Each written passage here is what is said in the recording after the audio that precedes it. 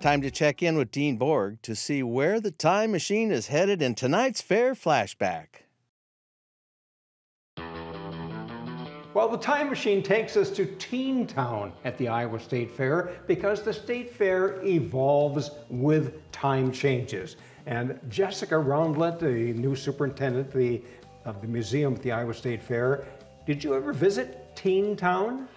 I missed the Teen Town era here at the Iowa State Fair. Because it was before your era. Indeed, indeed. So, but the Iowa State Fair didn't always have Teen Town. They established it, and now it's gone away. Right. Teen Town came into being in the mid-1960s. 1964 was the first year that Teen Town ran for teenagers, by teenagers, existed at the State Fair. So 1964, about the time of Lyndon Johnson's presidency, for those who want that recollection, the time of the Vietnam War, the State Fair said, we want to attract the teens or provide something for them at the fair. Yes, it was to attract the teens and to attract teens from urban areas. Oh. As Iowa was changing and becoming less rural, yes, there was a huge market of these urban teenagers. So how do we get them to the fair and get them to care? So they gave them a specific place called Teen Town, and I suppose staffed and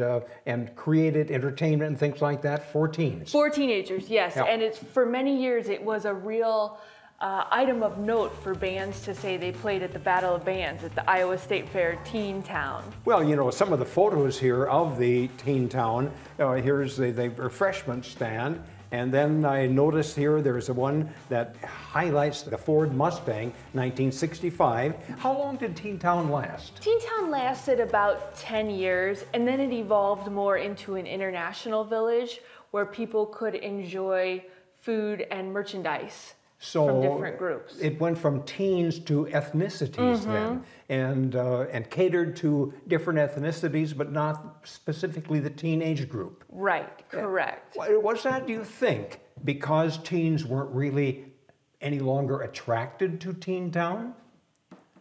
I think it was more as times were changing and teens had other places that they could go, so the fair just shifted, as the fair always has done, to try to shift with the times. And as Iowa shifted in its ethnic diversity, the State Fair was doing the same. Exactly. Okay, so Teen Town went away and the fair evolves. Right. So as the time machine moves on, so does the Iowa State Fair.